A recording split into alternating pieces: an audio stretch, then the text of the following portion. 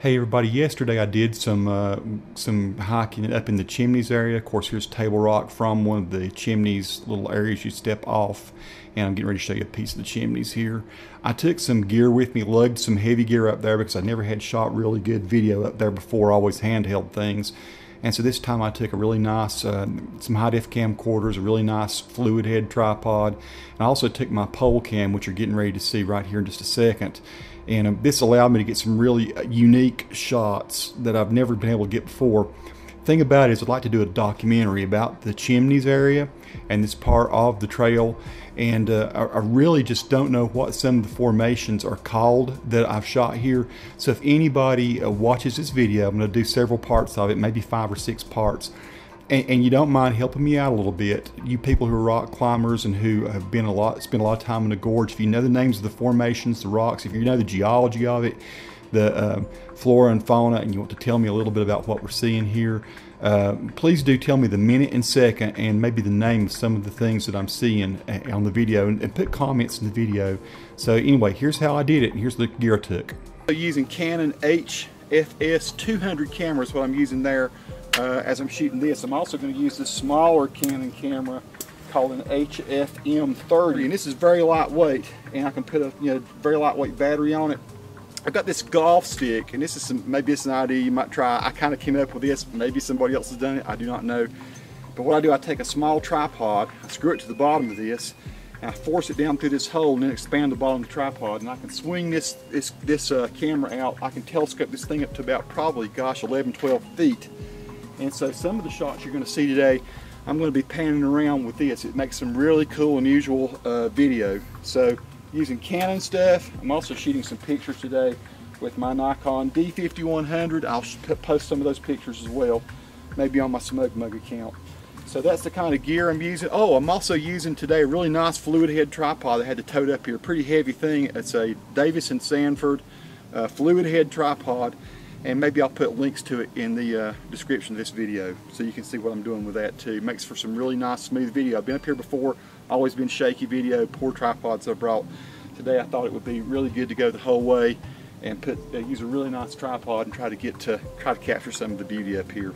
Okay, so I start probably with the boring video first, I guess, for most people. I'll do the pole cam videos probably in sections 2, 3, 4, 5, whatever, but this is Table Rock. And nowhere that I found online is there any really good, slow, close-up panning shots of Table Rock. And of course, I'm on the south end of Table Rock from the first little place that you can turn off of the short-off trail. There are actually 2 places on the left, probably not even a quarter mile up the trail, maybe a little farther than that. So what you do, you go to the Table Rock parking lot, which is a nice paved parking lot, and then you start walking south through the kind of picnic and campground area there. You go away from Table Rock and you'll go up the short off trail. It's not a very hard trail to hike. It's actually pretty easy. A few little places you have to climb, but not really that much. And this place I'm shooting here is probably, it'll be the first place that tempts you off of that trail. And you'll think, wow, what a beautiful place. Of course, it just gets better as you go. You see these old trees and things here. My brother was a forestry major. I've worked with geologists in the past. I don't know a whole lot about these rock formations, what kind of trees and things are up there. It's one of the things that sort of fascinates me about the area. I actually grew up in Mitchell County, which is on the other side of the gorge, a place called Little Switzerland, and I'm sort of more of an expert, I guess, in everything that's over on that side, not everything that's over here on the west. Or excuse me, the east side of the gorge. So I am south of Table Rock, and this is early morning. This was probably about 7:30 or 7:45, so you're getting just very early morning sun. It was very overcast, and I wanted to zoom in on these outcroppings here, maybe even for just people that really like geology, and maybe they'd like to study this. I was thinking maybe by taking this fluid head tripod and a very nice high-def camcorder up there, that I could get some stuff that might actually be good for even science, if people wanted to study Table Rock. Table Rock to me is just awesome. I grew up sort of in the shadow of it. When you live in Mitchell County, Spruce Pine, Little Switzerland, almost every day you're seeing Table Rock from some angle. And it's amazing how many people from Mitchell County never actually go over there and see it or climb it. So I've probably climbed Table Rock about 4 or 5 times now. And when you come up on the back side. This is the formation over on the right over here. It looks like a man's face. You see that, the nose and all? I'll zoom in more on that in just a minute. But when you grow up in Mitchell County, you see it all the time. Very few people do get up there. But when you come up the back side of Table Rock on the trail, it's about a 1 mile trail from the parking lot. You come up on the other end of this. This is the south end we're looking at straight on. You actually come up on the north end. It's a trail that twists back and forth, lots of little switchbacks on it. And it's a challenging trail. There's that face again. Does that not look like an old man? Interesting to me, a nose and a chin. And you see that? So maybe that formation has a name. I do not know. And you see here, I'm not doing such a great job with the tripod. I'm zoomed all the way in, but that's much better than any handheld shot that I've been able to get in the past. So those of you who like to study geology, those of you who really want to know how Table Rock is formed and what it really is, and the plants and things up there, I did these slow panning shots just so you could get a good look at that. I was also hoping I could see some rock climbers up there. I get plenty of rock climbers later in the Chimneys, so if you can watch some of the later chapters of this, I'm going to stop this after probably the Table Rock section here. I do go up a little bit later on and see some really great views of rock climbers up on the Chimneys. If you've never been to Table Rock, the road up there is really not too bad a road. It's long and it's kind of dusty. You're going to drive from Ginger Cake Mountain off of Highway 181, and you're going to go there. The last probably mile and a quarter of it is paved road.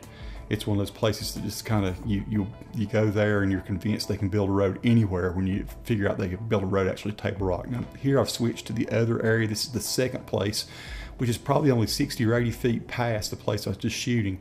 And that's part of the, I guess, the Catawba Valley down below Jonas Ridge and all that. That might be Brown Mountain off in the background. Excuse me.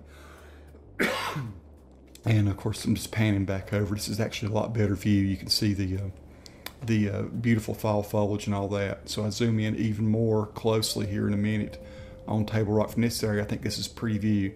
The outcropping over to the left of Table Rock, the one that's in the, the sort of the foreground, just behind Table Rock, is Little Table Rock, it's called. I never even realized growing up in Mitchell County that there was a Little Table Rock. When you're looking at it from Wiseman's View, you know there's a formation there, but you don't really know what it is. I'm adjusting my tripod there. There's a little bit of shake. So now I'll zoom back in. And this Davison Sanford tripod really is very stout, and it allows you some very smooth moves.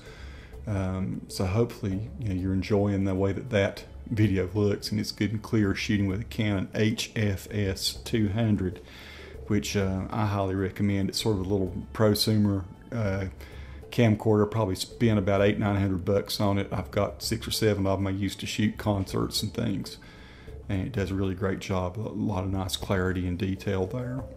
So once again, if you see some things and you're a person who's a student of Table Rock, of botany, of geology, of rock climbing, you see some crevices or some formations and you know what they're called. I'm no expert on this. I would love to get your input, and you can tell me what I'm seeing. I could make a little documentary out of this, use your notes, give you credit for what you've been able to share with me. We're looking at parts of Little Table Rock. I know there's a big campground site up on top of that, and I thought I might get some people. It was hard to tell from my viewfinder what I was seeing, but that is the Little Table Rock. Now it's easily accessible from a trail.